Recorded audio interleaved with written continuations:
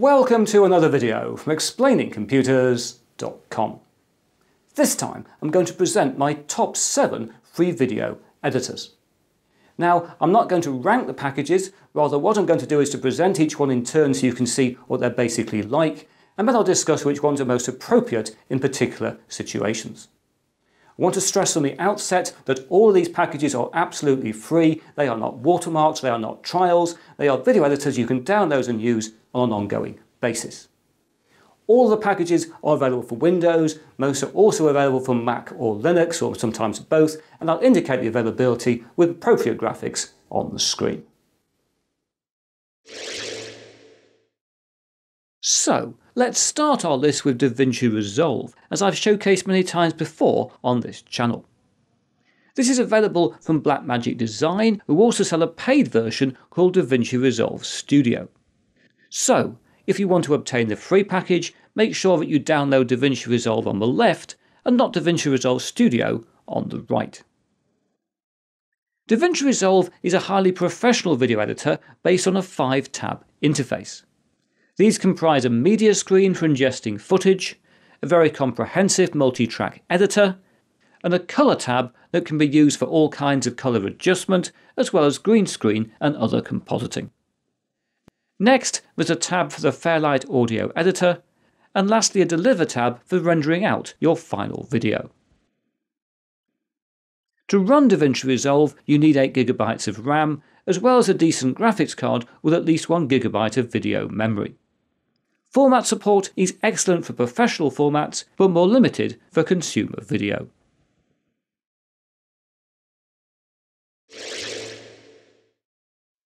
Also available in free and paid versions is HitFilm, with the free version being called HitFilm Express.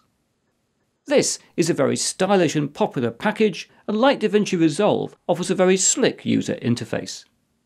At least 4GB of RAM is required, coupled with at least a 512MB graphics card. A major feature of HitFilm Express is the included layer-based compositor. This can be used for green screen work and motion graphics, and functions a lot like Adobe After Effects. HitFilm Express really is a very capable package, not just for video editing, but also producing effect shots and motion graphics, and I'll be returning to it in far more depth in a future video.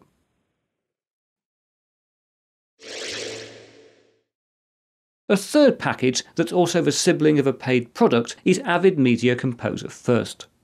This is a cut down but still very capable version of the industry-leading editor Avid Media Composer, and hence a great package to learn if you want to work in professional video and film production. The package is limited to a maximum of 4 video tracks, although for most projects this is not that restrictive. The interface in Avid Media Composer First is very professional, although the package may take some getting used to for video editing novices. Input and output format support is fairly limited, and most footage has to be transcoded for editing, which consumes time and disk space. Output is also limited to QuickTime formats at 1080p.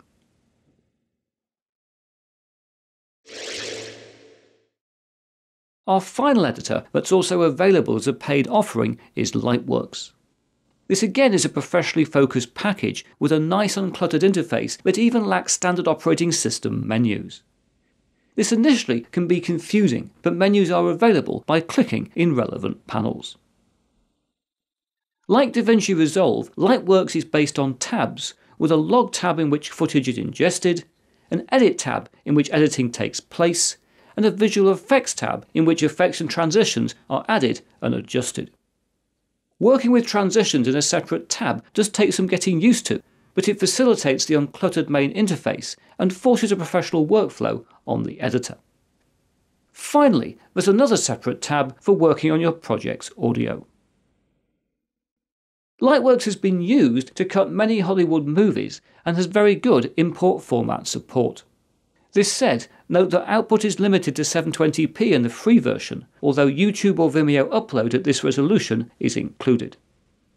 The minimum system requirements for Lightworks are 3GB of RAM and a 1GB graphics card.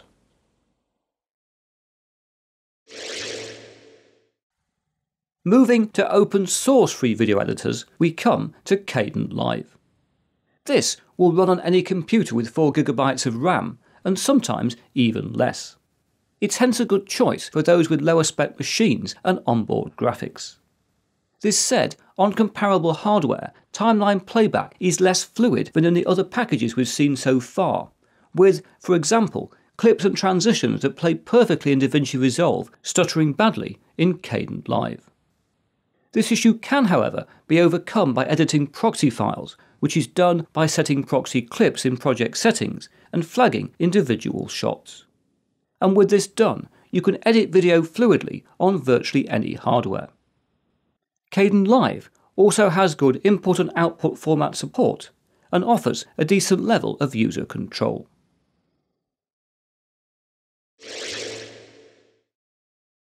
For those who want a free video editor that's very easy to use, OpenShot is well worth a look. Also open source, the project has delivered a package with a friendly and highly intuitive user interface, with all functionality immediately at hand. Again, timeline playback can be a bit jumpy, and frame-accurate tweaking is more fiddly than in the other packages. But if you want to quickly put a few shots together, OpenShot is a great tool. It also runs OK on a system with 4GB of RAM, and supports multiple video formats.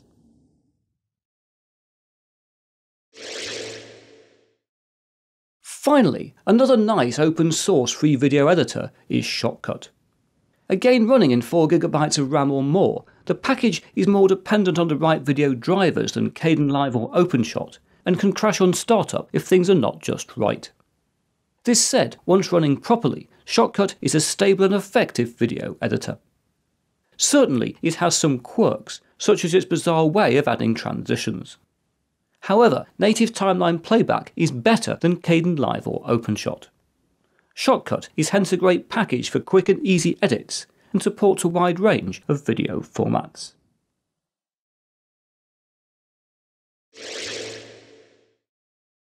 So there we are. In the past few days I've looked at DaVinci Resolve, HitFilm Express, Avid Media Composer First, Lightworks, Kdenlive, OpenShot and Shotcut. And in fact I've also looked at another free video editor called VSDC, which I didn't really get on with, and I've looked at the video editing functionality in Blender, the free 3D modelling package, but those last two I don't think deserve to be in my top 7 free video editors list. So, of those programs in the list, which is the best? Well, I think what we have to do is to put the programs into 3 different categories. And the first category is a category of 1, and it's a category for Avid Media Composer First. And I would recommend Avid Media Composer First if you want to learn Avid. And you might be thinking, why do I want to learn Avid? Well, the reason is that because still today the majority of TV shows and films that have been edited digitally have been edited in Avid. Avid's hold on the market is decreasing professionally, but it's certainly still the majority professional editor. And therefore, if you are a future professional, if you like, if you've got aspirations in film and television, I would recommend that you take the opportunity to look at Avid Media Composer First to learn about Avid editing. Now, if that isn't you, the other editors fall into 2 categories. And the first of those are, if you like, free packages that are based on a paid offering. So in other words, we have a DaVinci Resolve, we have HitFilm Express, and we have Lightworks. Now, these are all very professionally focused packages, or at least sort of high-end amateur packages. Of them, DaVinci Resolve and Lightworks are very much professionally focused. HitFilm Express is a more sort of high-end amateur package. Of the packages, I would recommend DaVinci Resolve. I think it's got the best user experience in terms of editing. Indeed, having run all of these editors on exactly the same hardware over the past few days, I've been very interested to find that the best timeline experience, without doubt in terms of speed and fluidity, is from DaVinci Resolve. I didn't expect to find that. So that's a good thing in favour of DaVinci Resolve, and I say it is my preferred, if you like, professional editor of the 3 video editors here.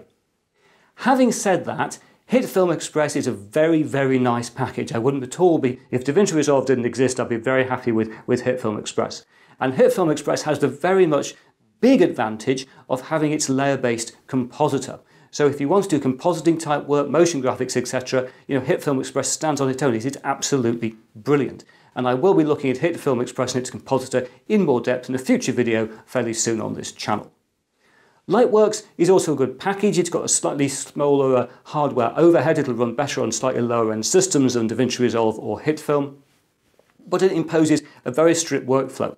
In Lightworks, you have to basically edit here, then you do your effects and transitions here, then you do order over there. I don't like to work like that, but I can see why it's put together. It's an editor's editor. It's an editor for a much bigger production workflow where different people are working probably on different parts of the production, rather than if you're sort of a lone shooter like me, when you're working on your audio and your sound effects all together, it's easier not to work with Lightworks.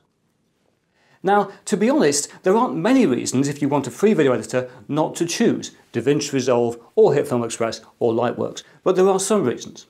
The first thing is all of these packages require pretty decent hardware. To be honest, they all require 8 GB of RAM, and they require at least a medium range graphics card, at least something like the GT 1030 I fitted in my last video. So if you've got lower spec hardware, you might not want to use those packages. You probably can't use those packages. Also, these packages do require you to give your email address to register to use them. Some people might not want to do that. And it might be you want a more straightforward, a simpler package to do some very basic editing. And if that's the case, you should go towards the open source packages, which in other words are Kdenlive, OpenShot and Shotcut. Now here, if you want the most straightforward, the easiest to use package, I would go for OpenShot. It's a very nice package. Everything is in one place on the screen. It's a very big, friendly sort of interface, almost a toy-like interface in some ways, but it works very, very well. And if I was saying to someone who hasn't used video editing software before, what do I go for? I would go for OpenShot. Shotcut, though, has got a slightly better timeline experience, I think, than OpenShot. That might matter to you. And Kdenlive will run on lower spec hardware than any of them, particularly if you work with proxy files. So, those are my recommendations. Basically, to summarise those, if you want the best video editor here, the best free video editor of my 7 in the list, I would go for DaVinci Resolve, provided your hardware can run it. If not, I would go, if you want something very straightforward and very simple, I would go for OpenShot. If you want to do compositing work, I would go for HitFilm Express. And also, personally myself, I'll still continue to investigate Lightworks. It is an interesting package. Anyway, that's it for this video. I should just say finally though, if you're going to download free software like I've been showing you here, be careful. Make sure you actually download from the manufacturer, the supplier's official website. Don't just do a search for one of these editors and pick the first Google link. That's not a good idea. You might pick up malware. Make sure you go to the appropriate site, download the package. Links are of course down in the video description. Anyway, that's it for now. This has been a mammoth video for me to put together. I've been putting it off for a while and I now know why. It's been very difficult to do it all, but actually really interesting to see all these editors running together. So if you liked the video, please press the like button. If you haven't subscribed, please subscribe, and I hope to talk to you again very soon.